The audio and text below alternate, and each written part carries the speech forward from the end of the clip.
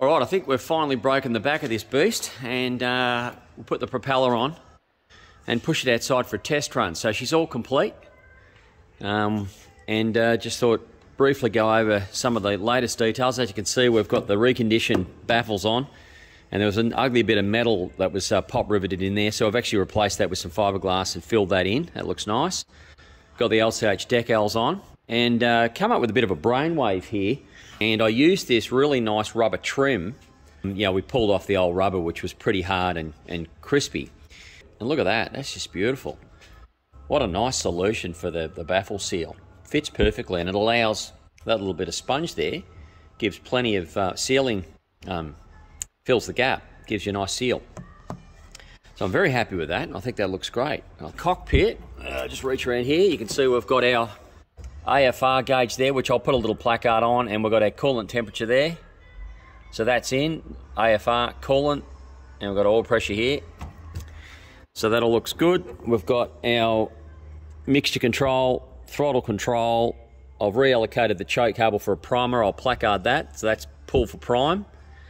And then relocated the flap switch there, which should be quite convenient. I reckon you'll be able to operate the throttle and reach over and operate the flaps while you're on approach. The last phase here is going to be interesting. So we've got a vacuum pump there. Now the reason I've got the vacuum pump hooked to the header tank, and I've got a little interrupter washer in there that's allowing the vacuum to pull on the header tank but not leak out the cap. Hopefully that'll work. I'm about to try it. And the way it works is, he has this airline Venturi system which creates a vacuum, and it pulls vacuum out of you connect it to the header tank or the coolant system, and you vacuum all the air out of the cooling system dry, and then you shut off a valve to trap that vacuum in. You then take that vacuum line with the shut-off valve and plonk it into a bucket of coolant, and then you open the valve and it sucks all the coolant in, and in theory it should be almost a perfect solution. So I thought to myself, well, I don't need to buy that Venturi system, create a vacuum. I've got a vacuum pump. So I'm going to turn on the vacuum pump now, and I'm going to vacuum the system for a few minutes. Maybe I'll give it a while. Get all the air, as much of the air out as I possibly can. And then what I'll do is I'll clamp this line with a G clamp, and then drop it into the coolant bucket, which is a measured amount of coolant, which these things take about 3.5 litres to 4 litres of coolant, and then see how much it sucks in. Hopefully that'll fix the bleeding issues. That should make bleeding a doddle. Certainly my customer said it worked perfectly, so we'll give it a shot. Now I'd imagine my vacuum pump's going to pull better than his Venturi, but it should work equally as well. So that's that. We'll give that a shot. Otherwise, once I've got the coolant in, we'll top up some oil, we'll push it outside and put the propeller on, of course, push it outside and fire it up. I'm also happy with the reduced size header tank. I reckon that's a keeper. It doesn't need to be a long cylinder that I've used on other ones, even though that holds more capacity. The reason we used a header tank like this is because we just didn't have enough room across here for with all the alternator and everything in the way. So we made a smaller one, but I reckon we'd use that on others. And as you see, we've just welded a bracket on the back of that, and it's very convenient for mounting. Also, you see we've got a welded a radiator cap base, which is a standard item you can buy, and just welded that on. So anyway, let's vacuum the system out, and maybe I'll come back and show, once the vacuum's formed, how it pulls the coolant in. And we're already pulling a vacuum. You see all the hoses are flat. But I'm going to keep sucking for a bit longer. And then what I'm going to do is use that clamp there. And I'm going to clamp that hose, that black hose, and then once I'm done there, I'm going to drop it into that 5-litre container of coolant. Be back soon to drop that vacuum line into the coolant. Then I'm going to take the clamp off, and then hopefully all the coolant gets sucked into the system. We are experimenting on the fly here. So let's do it.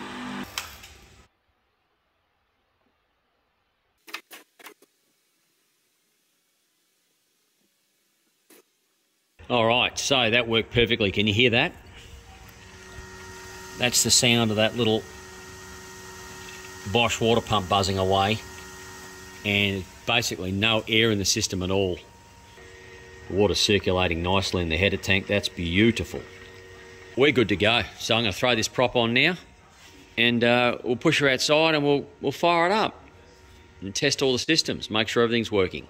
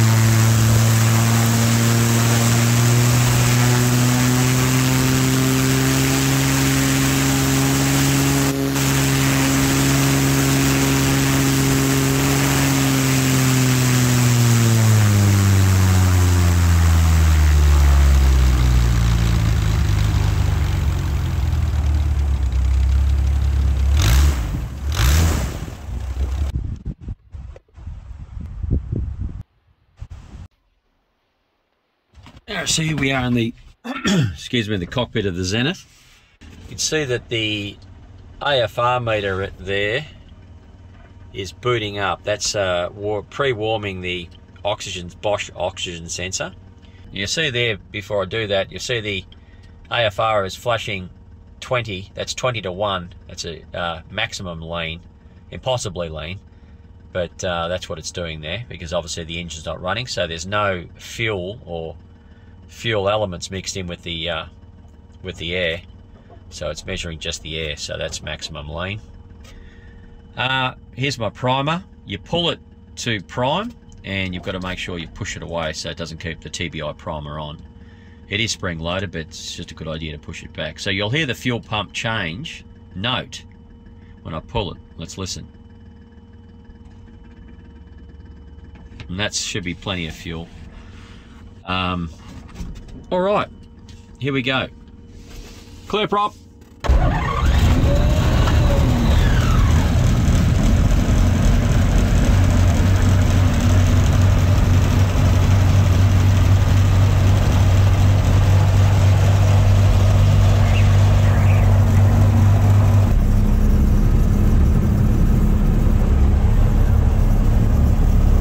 Do it. And as you can see, you've got my coolant temperature there. Not even 40 degrees yet. Air-fuel ratio mixture.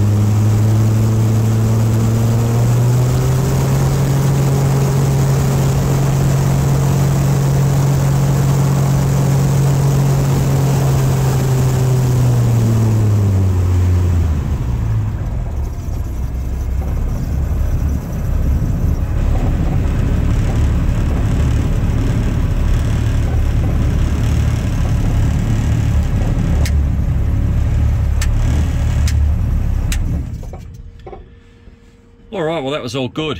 So yeah, I find that it just about a centimetre or maybe 15 millimetres away from the firewall at full throttle will give us about 13 and a half to 1 on the air fuel mixture, air fuel ratio, and that gives us best performance. Any leaner than that and droops a little bit, and any richer than that and it droops a little bit. So yeah, and through the mid-range there it's a little bit richer, but that's okay because once you settle into cruise you can start to lean this off and fly with your best cruise. Well, once you're in cruise you can lean it as much as you like, but through the transition it's going to be rich, but you're really mainly interested in the performance at full power. But that's all working good. As you can see, we've got some issues with these two EGTs, perhaps three. This one's gone sort of dead again, so I'm not sure what the customer wants to do about that. We may need to look at replacing. I don't know. It's a bit hard to say how good, what condition they're in. They seem to be a bit inconsistent. I'll fire it up again and you'll see what I mean about these.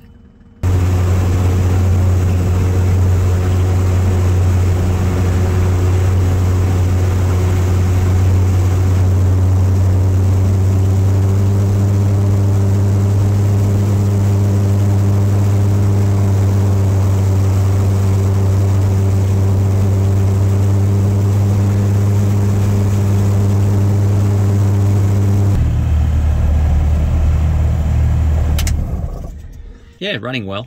Temperatures are good. About it. Oh, that was what I was going to say. We repitched the propeller a couple of degrees so that at wide open throttle it's only just kissing on 2800, which is a good, from experience, a good starting point.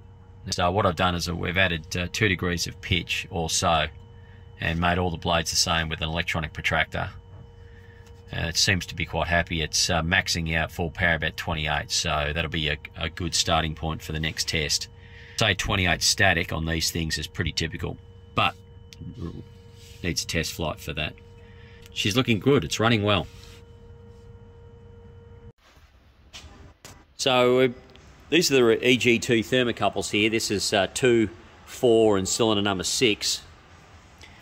And on this side I've got cylinders 1, 2 and 3 there hanging down. Now what we did was we got our little blowtorch there, this little baby here, and it just worked out that if I ran this thing flat out, which is not a particularly large flame, and the hottest I could get them was about 1100, maybe, yeah, just over 1000, and they were all very consistent except for this one. So this one wouldn't really register properly at all. These two here and the 3 on the other side here were all very consistent. So no issues with these. They're not so consistent in the lower temperature, but up in the higher temperatures they are very consistent. All peaking out at about a little bit over 1000, maybe 1050. So yeah, this one I'll replace, and that's about as good as we can do. I think I've got a K-type thermocouple we can put there.